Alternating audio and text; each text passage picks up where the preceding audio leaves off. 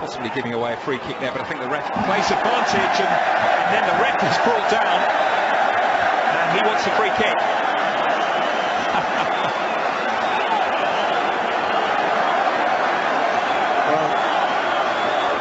Well, that's going to make so many what happened next programmes. I think he got done twice there. Oh, he was the meat in that sandwich. And the two lads have slid in, and you know what, I think they've both seen the referee in front of them and tried to pull out. Sidwell certainly did his best to. Watson tried to stay out of it as well, but they were committed. And Lee Probert knows what it feels like now to play in midfield in the Premier League.